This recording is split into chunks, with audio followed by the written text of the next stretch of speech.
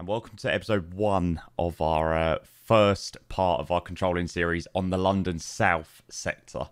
So if you haven't managed to watch the first video, make sure you go back so you can have a look and see what the controlling series is all about, and it'll really give you a good idea of what we're actually going to be doing in this series. But if you have watched that video and now you're joining into the second one, which is actually going to be the start of the series, welcome in. And for our first episode for the introduction to the London South sector. So in this episode, before we actually do any controlling, we're basically just going to talk about the sector, talk about all things to do with this sector, what you're seeing. I'm just going to run through things on the video of questions that I get asked so much. And hopefully, by the time you watch this video, you'll have a really good idea of who controls this sector, what airports are in this sector, what all the different lines are, where the airports are, the levels that you climb aircrafts to, and so on and so forth. So hopefully that will this episode will give you a really good in-depth idea of what the sector's all about before you go and watch the next episode. Will actually be where we'll actually be controlling the sector. So probably the first thing that I'll start off with this sector is practically what is it? So it's the South sector. It is what it means. It is the south of the UK. So you've kind of got to imagine a line in the middle of Heathrow, which you can sort of see up here. There's sort of a line in the middle of Heathrow. You can sort of imagine that things below that line is going to be your coverage on the south sector. There is a little bit more up here as well. Probably the more higher level stuff. But if you imagine basically a massive line through Heathrow, the south stuff is controlled by, or anything going southbound is controlled by the south sector. And if there was a central sector controller on, anything going north out of Heathrow would be controlled by that. So that's practically the sector. Places that it borders on. So probably if I give you an idea, and this usually helps a couple of people sort of work out an idea as to where the UK is in comparison to the sector. So obviously we've got the south coast down here, and you can see that the sector does run a lot further than the south coast. So we control alongside Paris. So when Paris are online, we control alongside them. Down here, the aircraft's going out this way will be sent to Brest. Again, it does change. It depends what controllers are online, but sort of the main controllers that we would send aircrafts to. So yeah, we have Paris on this border, we have Brest on this border. These other borders up here along this side is usually the London West sector if they're ever online. Anything north of us going up this way is usually the central sector when they're online. And we've got a really little important bit of airspace just over here, and that goes out to Brussels. So basically, it's quite self-explanatory. The places going west of the sector go to our London West controller. Anything going north of the south sector goes to the central controller. And then I suppose the main people you need to be concerned with is the stuff going out towards Paris goes to Paris. The stuff routing towards Brest goes to Brest. And the stuff that's routing towards Brussels goes to Brussels control. So yeah, that's probably one of the questions that I get the most of. How do you know who to hand off to, and how do you know what level to climb them to hand them off to the next controller? So levels, and in terms of the levels that we hand off aircrafts to other controllers, we're going to have a look at that a little bit later. But what I'm going to do quickly is just turn off the coastline so you don't get too overcrowded with what's going on the screen. So at the moment, I am logged on. I'm just logged in as an observer, but I've got a highlight of the sector so we can see our sector in full flow. So probably that's the question of who do I know, how do I know who to hand aircrafts off to? And probably the question that I get asked the second most, if not the most, is where are the airports? Because when you're controlling in this view, obviously you look at it and think, well, I can see aircrafts. Like most people can work out that the aircrafts on the screen are there, but then they can't quite work out where the airports are. Where are these aircrafts coming from, and where are these aircraft going into that are descending into the airports? So if I zoom in a little bit for you, you should start to see some dotted lines appear up, and they are basically the radar maneuvering areas. So the RMA is dedicated to the approach controller to vector their aircrafts into each airport. So the two airports that I said in the introduction video that we focus on in the south sector is probably Heathrow and Gatwick. We've got London City, we've got Southend, we've got Farnborough, we've got Farnborough, Bournemouth and Southampton. You can see all of them up here. So under the METARS tab, we've got METARS for all of the different airports that we control. So you can see all the ICAO codes for the 1, 2, 3, 4, 5, 6, 7, 8, 9. Is that 9? 8 or 9 or so airports that we control in the south sector. Again, it depends. We may not be controlling them top down because there may be other controllers. There may be an approach controller. There may be a tower controller that deals with a lot of the responsibilities and stuff like that. But anyway, going back to the first question was basically where are the airports? Like, where are you looking for the airports on this screen? So when you're zoomed out, it's pretty hard to tell where the airports are. But when you start to zoom in, you do get to see a slightly better idea of where the airports are going to be showing up. So, for example, down here, you've got obviously London Gatwick, and then up here you've got London Heathrow. So, two airports that geographically are, you could imagine geographically where they are in comparison to what they look like on the scope. So, for example, I suppose the question I do then get is, okay, well, there's the airports. How do the controllers know how to get the aircraft onto the approach? So these dotted lines here are the extended centre lines, which are basically set up for the ILS approaches. So for at the moment in Heathrow, it's runway 27 left, and then into Gatwick, it's runway 26 left. So they're both predefined. Again, if it was 08 right, it'd be switched around onto the other side like that. And if it was 08s at Gatwick, it'd be switched around like that. And then 09s at Heathrow, it'd be basically on the other side, just switch around. And I suppose going on to that, people then ask, okay, well, I know where the airports are now. I know where the runways are for the airports. How do I then know how the controllers know when to descend aircraft? So every approach, if you have a look at a chart, there'll be an approach chart that says that you've got to be at a certain altitude at a certain point on the approach. So at Gatwick, the platform altitude is 2,000 feet. So aircrafts can establish above 2,000 feet, but they have to be at 2,000 feet at a certain altitude, and that's when the exact ILS approach commences. So I think at Gatwick, it's probably something like 6 or 7 miles to be level 2,000 feet to establish on the approach. So controllers know how many miles they basically need to give the aircraft to be at that certain level. So we know where Heathrow is. We know where Gatwick is. In terms of the next couple of airports we control, they're called Solent. So we've got Southampton down here. So we've got the extended centre line for Southampton.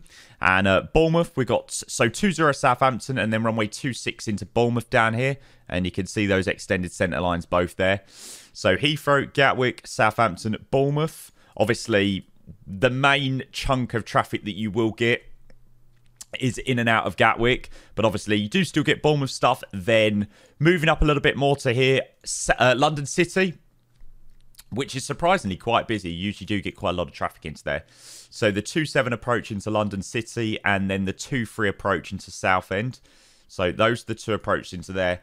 Other places I've missed, Lyd. We've got Lyd down here. I mean, it's very rare you get a Lyd arrival or a Lyd departure. And at Farnborough, we've also got Farnborough down here, which obviously aren't as obvious to notice, in their radar manoeuvring areas to vector the aircraft certainly aren't anywhere near as big as what they are at Heathrow and Gatwick. So those are the 8 or 9 airports that we control in our sector.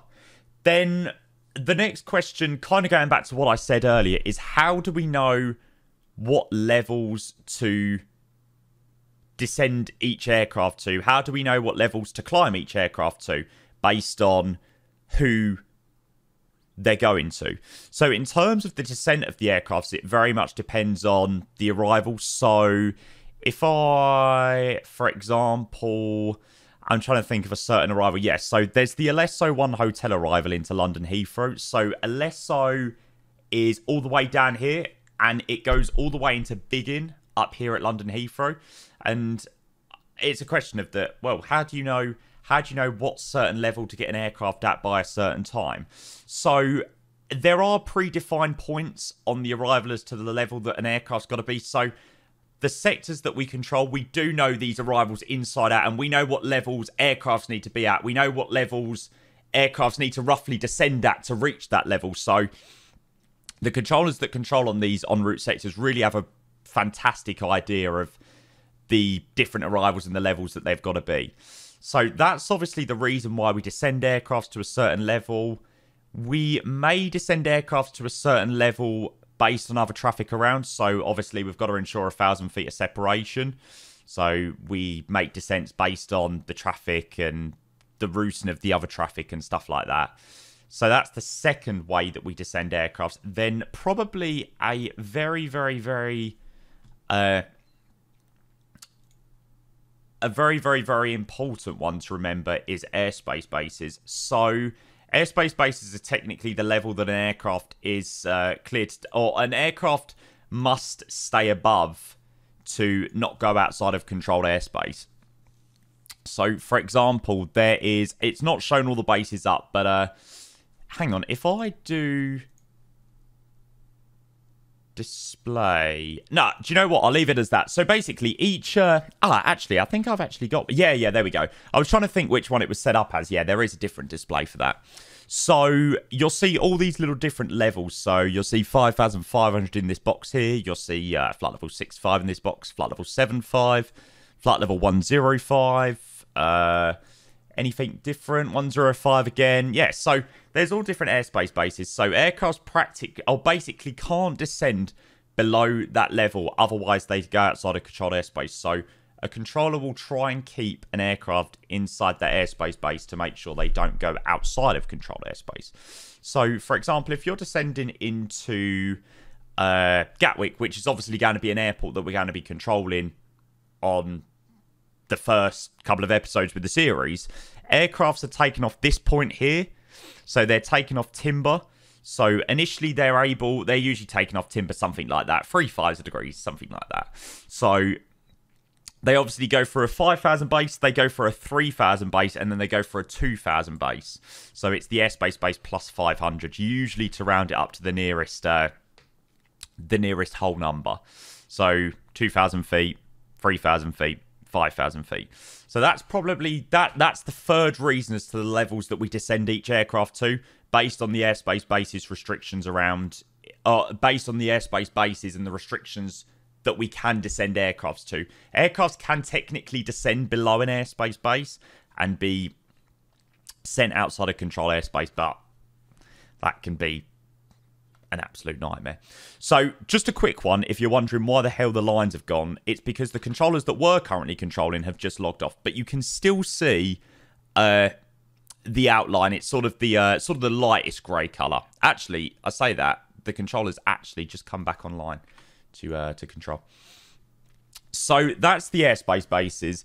Then I'm trying to think what the next one was. Yes, the agreement. So a question I always get is, how do you know what level to climb an aircraft to then send to the next controller? So we have a massive document which basically shows us every level that a controller or an aircraft has to be leveled by a certain point, or be climbing to a certain level before they reach a certain waypoint to be handed off to the next controller.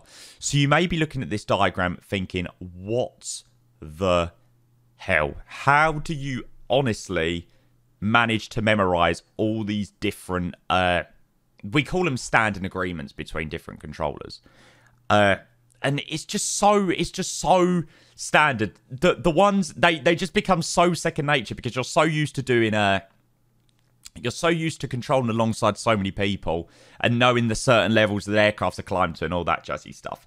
So probably, I mean, obviously you can tell. So the sector from this diagram, or the outline of this diagram, is exactly the same outline as the scope as well.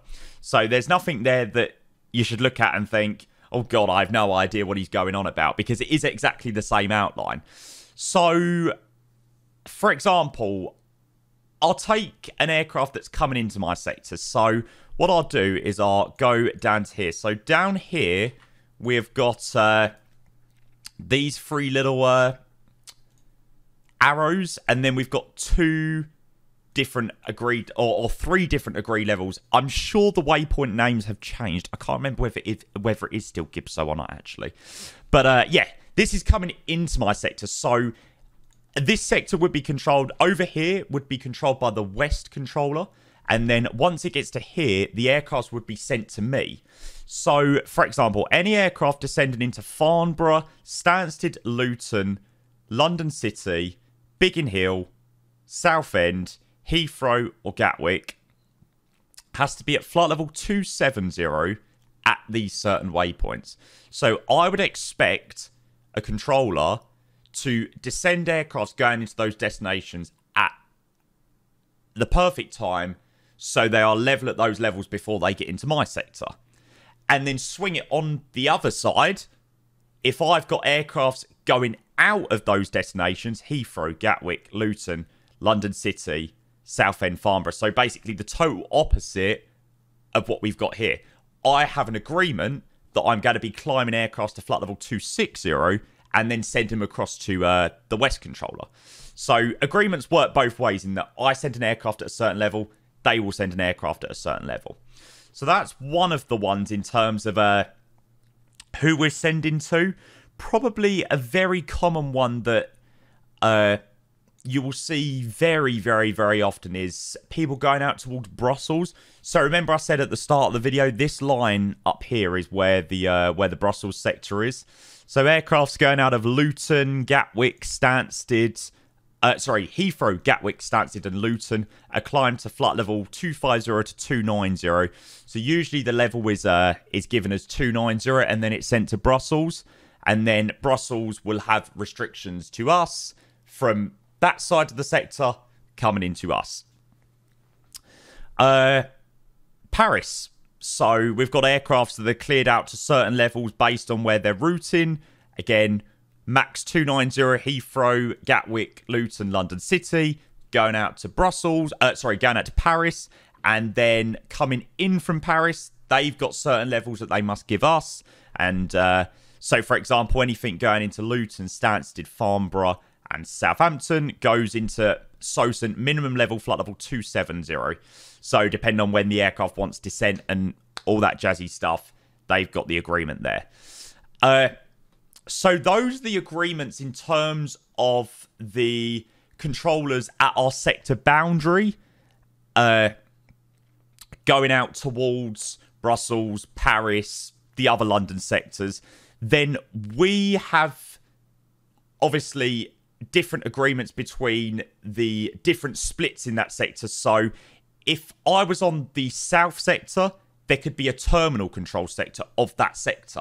I know that sounds insanely confusing, but basically, to put it short, long story short, is that terminal control will do the lower ATC side of things, so the lower level stuff, controlling the same, pretty much the same sector, but just the lower down stuff up to sort of flight level 180 to 200, depending on where the aircrafts are. And then the AC controllers controlling London South will control the higher level stuff. So again, agreements, if he was online between me and him, so let's say I was on South, the AC sector, and I was transferring to the TC sector, a common one, as we said, aircrafts on the Alesso 1 hotel into Heathrow have got to be level 180 at ETVAX. So I would descend aircraft 180 at ETVAX with the transfer then to the terminal controller.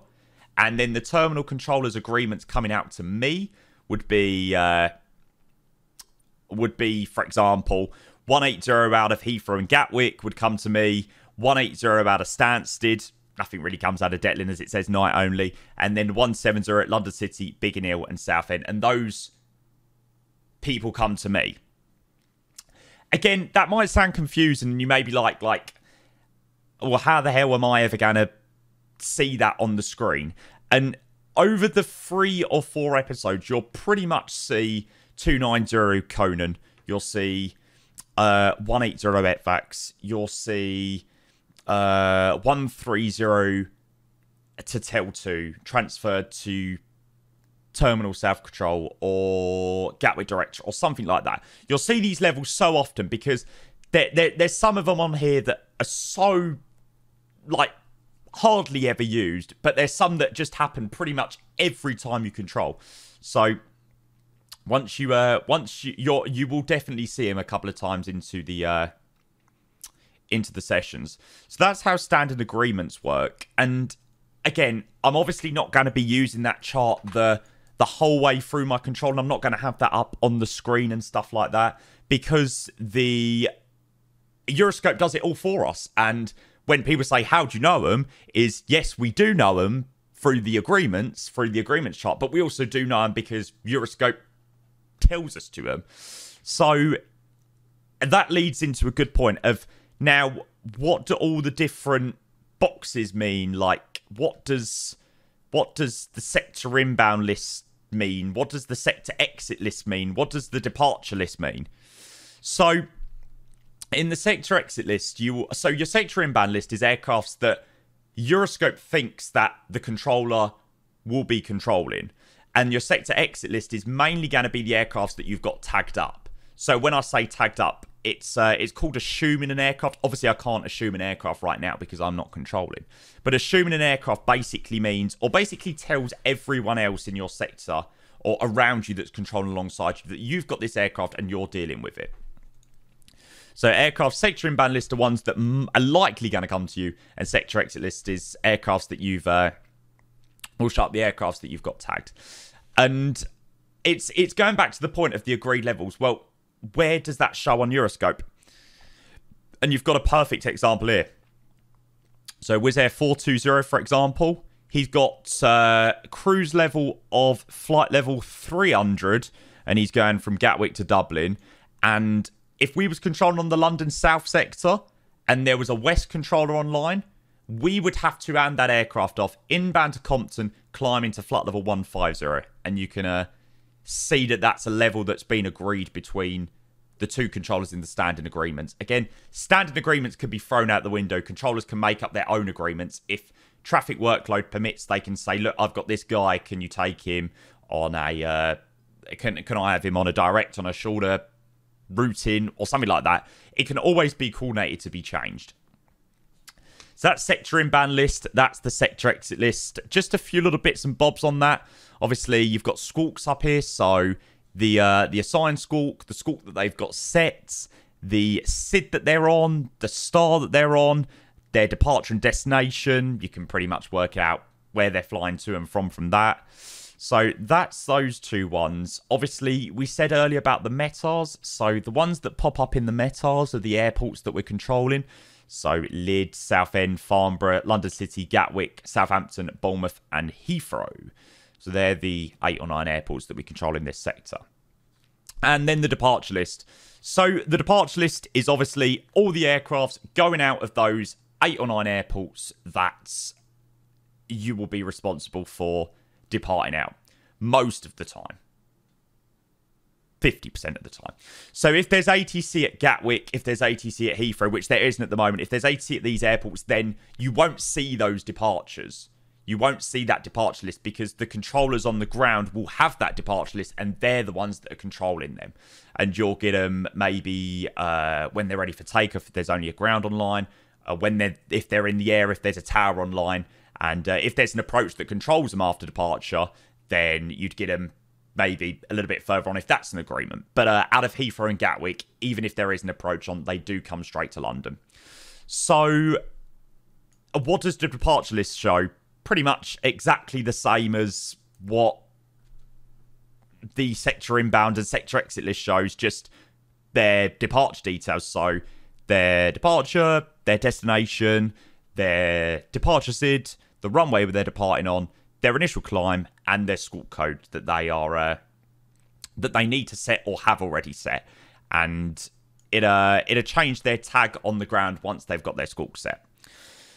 So that's the departure list, sector inbound list, sector exit list, METARs. Then I suppose the departure list then probably leads into the next point of, well, how, if your controller, you've just said, Jamie, that you control airports top down and you give aircrafts instructions on the ground. Well, how do you know where they are on the ground? And we've got loads of different views to switch between. So we've got different views of the London sector. So this is the main sector with no airspace bases, no nothing. Then we've got another screen which shows us the nav aids, then the airspace bases, and then all of the nav aids that actually show on the screen. So they're the main views that we've got to actually switch between, so we can see different parts of the sector. And then we've got different buttons to then see the ground networks. So we've got Heathrow, we've got Gatwick, we have got London City, we have got Southampton, and then that one is Bournemouth? I think that's Bournemouth. Yeah, last one's Bournemouth. So you may be like, oh, it could be Farnborough actually, that one. I'm not sure. Somebody might know that one. If you do know, put it in the comments below. I probably should know that, shouldn't I? But again, we can easily get to other places. Actually, I'll be able to zoom out to work out where it is. It is, yeah, it's Bournemouth. I thought it was Farnborough. I don't know why. Bournemouth and Farnborough have practically got the same runway numbers, 24 and 06 and 24. I think they're, oh no, Bournemouth is 26 and Farnborough's 24. Yeah, it's Bournemouth. Sorry. Anyway, so yeah, we have got all the different ground networks, and even if there are ones that aren't in that screen, we can easily scroll about. So we can get to Farnborough if we need it. That's Farnborough. Then we can get to London City on another screen. We can get to Southend if we need to get to it. So just because they're not predefined on the number pad of the airports that we control, we can easily get to them. So I think that is practically... actually, no. Probably the main important one is the aircrafts themselves. So what's basically in the tag? Like, obviously, I think most people can work out that all of these people are the aircrafts that they're flying, and most people know that from looking at the screen. But what's actually in the tag? Like, how do you recall the level that you've cleared an aircraft to? So this Thomas Cook 87 Golf Romeo, there's another controller that's controlling this sector at the moment. So you'll see that he's got the LS tag on. So he's assumed that aircraft like we said earlier. So he's told everybody else that's controlling alongside him that I've got this aircraft and I'm dealing with him. So the level, it's probably better to go with this Saudi actually, because he looks like he's got some stuff in his tag. So we've got the aircraft call sign, so Saudi 889. This shows his level that he has been, or the level that he's currently at, or climbing through, or descending to. Then below that is his destination code. Again, destination codes change and depend on the route, or it's not destination codes, it's the where they route out of the sector. So the Thomas Cook and the Saudi have pretty much got identical routing codes because they're both going out via Conan over to Brussels. So that's the routing code. Then you've got the level. Oh, I don't think that's gone very well for the Saudi, actually. He seems to be a bit slow on that turn. But the level that he's been cleared up to, so he's been cleared to flight level 180 by the London Control. Then the heading that he's been given, so 090 degrees. Again, it might not show a heading because he may just be on his routing. So, for example, this German wings behind him is not on a heading. He's only been cleared to a level. And if he's not been assigned a heading, it will just, if there's nothing in the heading box, you just assume that they will stick to their routing. So that's that. Then you've got the ASP box, which is the speed. So I don't think there's anybody that's on a speed at the moment. No. But if anybody is on a speed, it will show up in there as ASP at, say, something like S220, so 220 knots, or S250, 250 knots, blah, blah, blah. So that's that for the speed. And then I'm just seeing if anyone's got a direct. I think that Ryanair, yeah. So in the heading box, instead of it being on a heading, the Ryanair 6 Sierra November has got a direct to that on.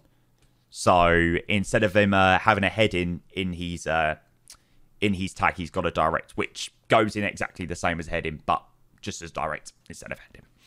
So yeah, I think that's pretty much everything that I was going to go through in that episode. I know it's definitely a lot to take in, and you may sort of watch that and think, wow, that was a hell of a lot of information. But I hope now you've been able to watch this video, and once you move on to the next video, you will have a really, really, really good idea of actually what's going on in the sector. You'll know where everything is. You'll know where the airports are. You'll know a bit about the aircraft tags. Again, it's not like in the next episode I'm going to just be totally silent and not say a word, and I'm going to explain what I'm doing. But yeah, hopefully you'll be able to come back to this video to have a good idea of really what's going on. So thank you for watching. As always, make sure you chuck a like, subscribe to the channel, and I'm proper back on YouTube now. So any comments you've got, anything you want me to clarify, then do chuck it in the comments. I'm sure there'll be other people that look at the comments as well, and hopefully they will answer you even if I don't get a reply across to you. But thank you. I hope you enjoyed episode 1 of the introduction to the London South sector, and I look forward to seeing you in episode 2, where we'll actually be controlling. See you then. Thanks, guys. Take care.